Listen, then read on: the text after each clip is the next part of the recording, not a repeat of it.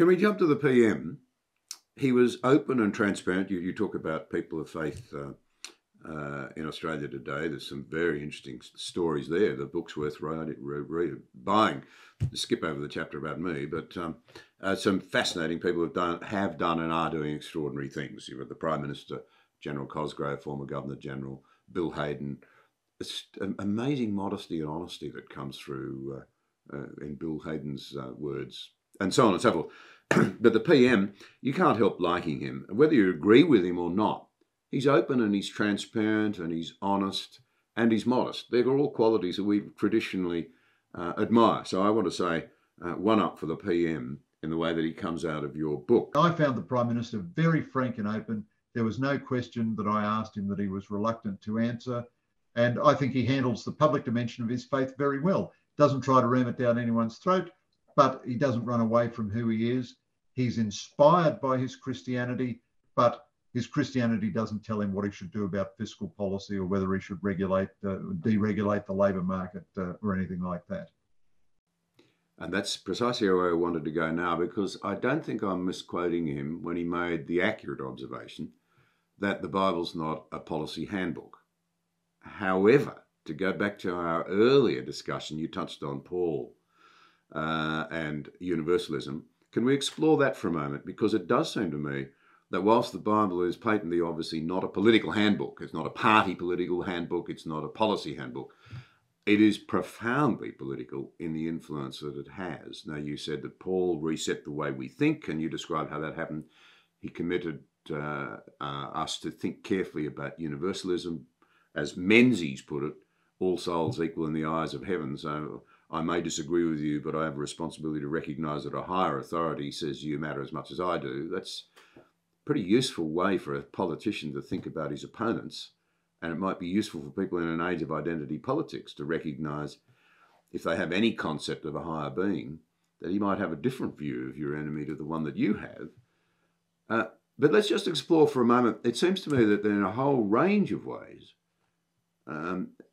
Christianity's been profoundly political, and then we'll come to another religion, which is communism, if you accept that it's a religion after that. But think of just some of the big picture things. The whole idea of universalism, that Jack's as good as his mate, that there's no division between men and women, between Greek nor Jew, that's racism, of course, or between master and slave, all one in Christ.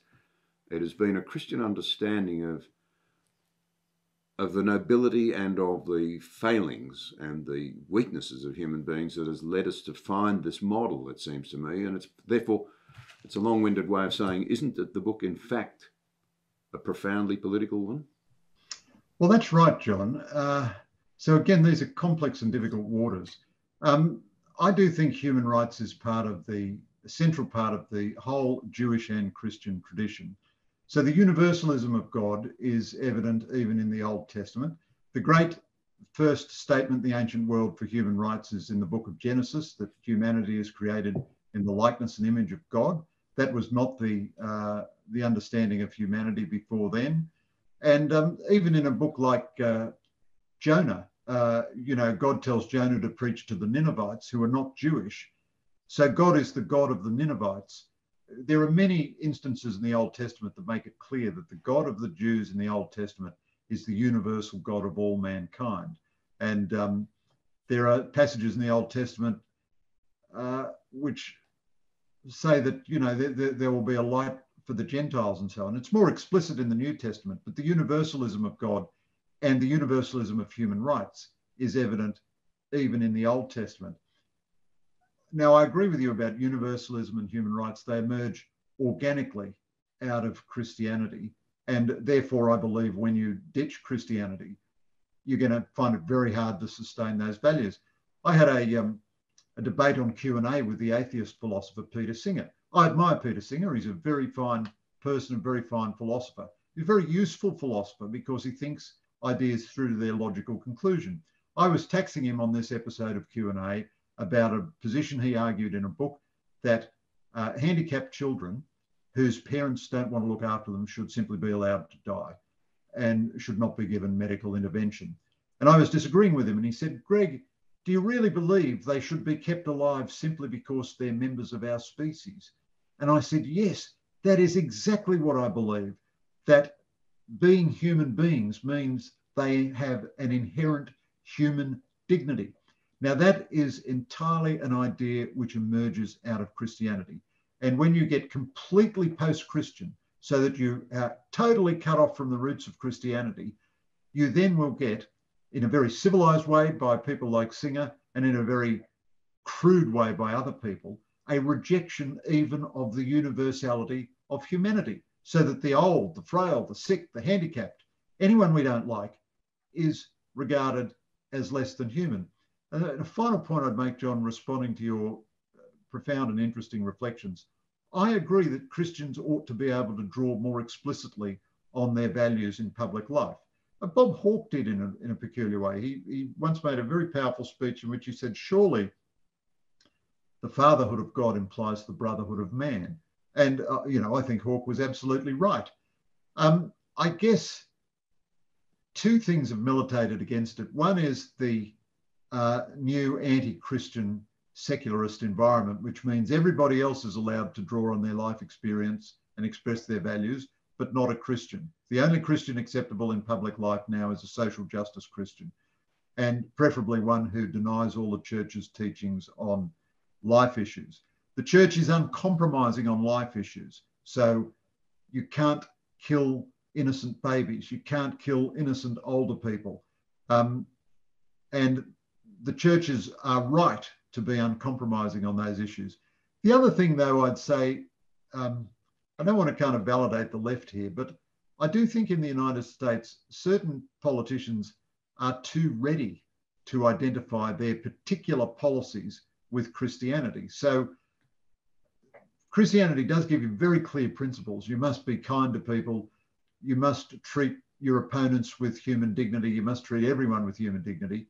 It doesn't tell you whether you should fight poverty by giving more welfare or by deregulating the labour market so that more people get jobs and so on.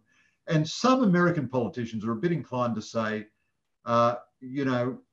unless you support my tax cuts, you are an agent of godless socialism or something. And this kind of gives Christianity a bad reputation. To identify Christianity with what is merely your own policy position. This happens in Australia much more on the left now than the right.